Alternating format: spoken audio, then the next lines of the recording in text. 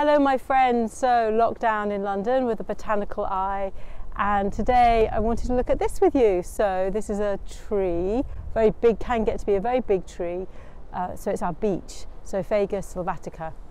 And how you can know it's a beech? Often the leaves, as you can see here, they stay on the tree, not always, but so if you see a tree that's got lots of persistent leaves that are dead, they're brown, then that can be a sign that you've got a beech.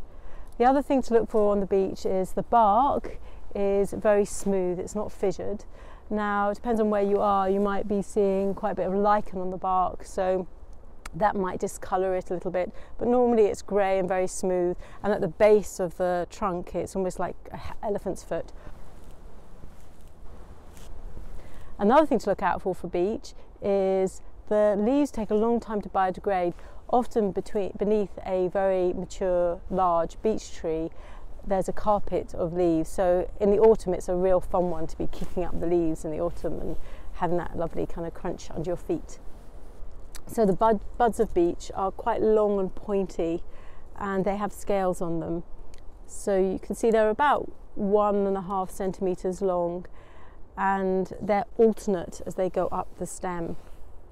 One thing I often really enjoy noticing is in this one bud here is the material that will evolve into being a stem, and in here are usually about four leaves that are packed into here, and one of them is a small leaf like a runt leaf, so that's quite a nice thing to look out for. In the springtime, the young leaves are quite a nice roadside snack. Once the leaves become quite mature, as summer progresses, as spring progresses into summer, then they're not so nice anymore, but they're quite a nice roadside snack. But please also follow the SSE code on my website which is written on my website before you taste any wild food, to make sure you're safe and it's sustainable. So sometimes beneath the tree in the wintertime you might actually see the residual beech masts, which are what cover the nut.